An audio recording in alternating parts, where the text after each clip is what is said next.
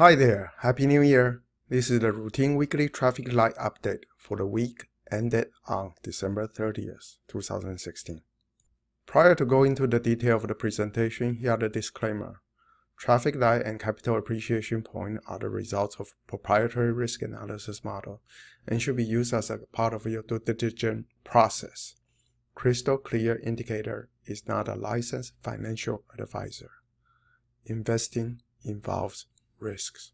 Here is the agenda. We will review the latest traffic lights on S&P 500, Dow Jones, NASDAQ Composite, and be looking for bearish and bullish trades.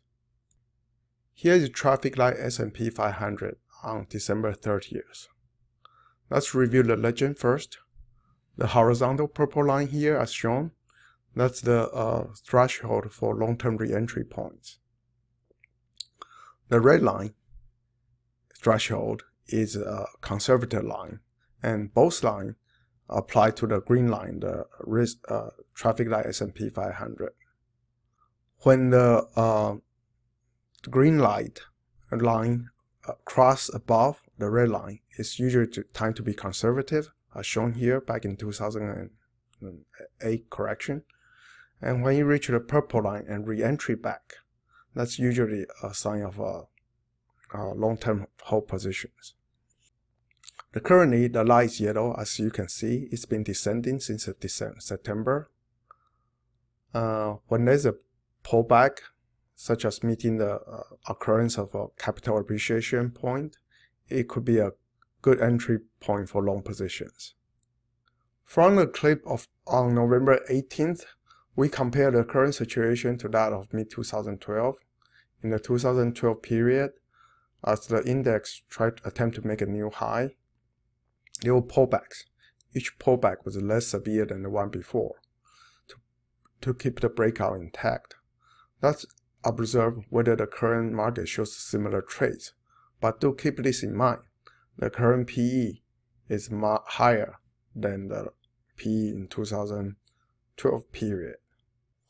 Let's look at traffic light Dow, an intermediate indicator. The indicator has a good history showing intermediate bullishness and bearish signals, especially when the bullish red line crosses above the green line, and vice versa.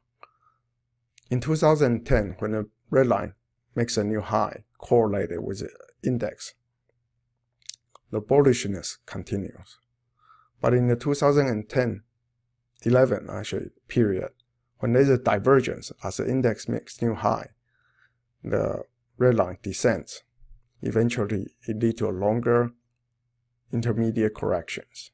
I will zoom in the graph in the next slide to discuss bullish and bearish observations. But I do like to also point out now, when the index made a new high, in historical new highs, there were pullbacks. After you made a new high, there were pullbacks. And where the support for this red line, I also mentioned that. As you can see, when the red line made a new high in 2013, or the bounce point is about at this level. And in 2010, when it made a really high, the bounce point is at this level. So we are only at I'll say beginning of a pullback.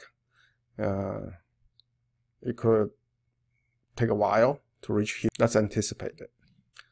Here are some bearish and bullish view. On the bearish side, there are 2 points. First, the red line continued to descend. Second bearish point, a bearish divergence could be forming. As the index makes a new high, the red line does not. I would say cautiously, the intermediate bullish trade continues and pullbacks are expected. We can see the similar thing events in traffic light NASDAQ.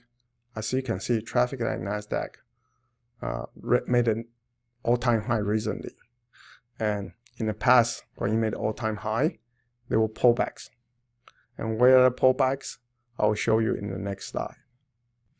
In 2013, there were minor pullbacks, but the bounce points are around this area.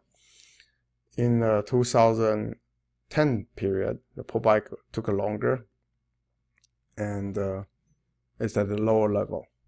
In both situations, the index starts to descend when the red line starts to flat out And the bounce starts after cap on S&P 500 occur.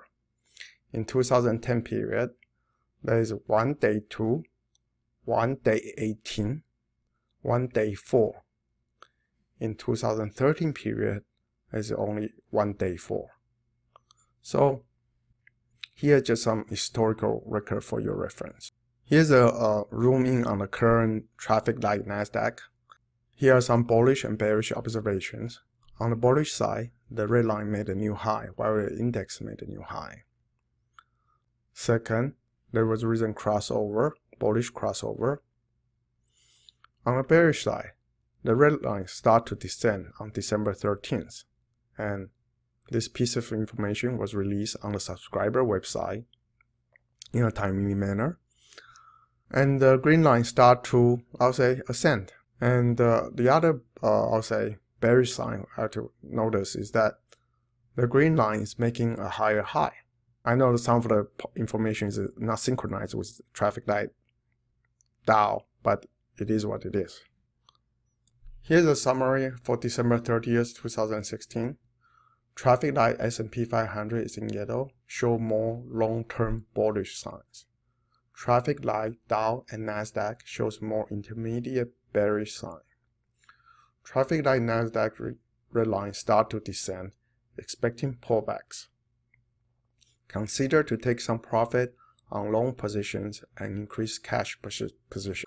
With unsynchronized bullish and bearish trades, the market tend to consolidate. S&P 500 cap might happen before the bounce. Thank you for listening and have a happy new year.